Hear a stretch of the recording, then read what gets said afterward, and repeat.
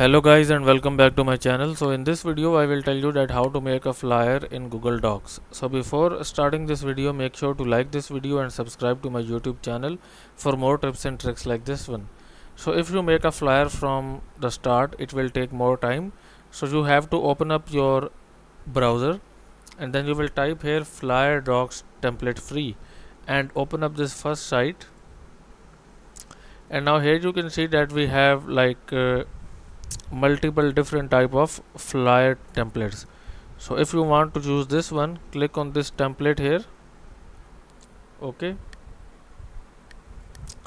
and then basically click on this edit template and select the size. If you want A4, click on A4, but I will choose this. And then basically we have to wait.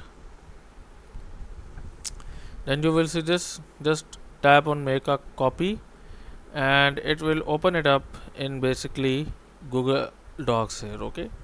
So here we have this template, okay.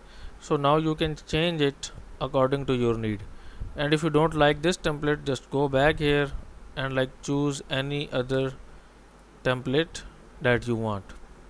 So that's it for this video guys. If you find it useful, kindly like this video and subscribe to my channel, and I will see you in the next video.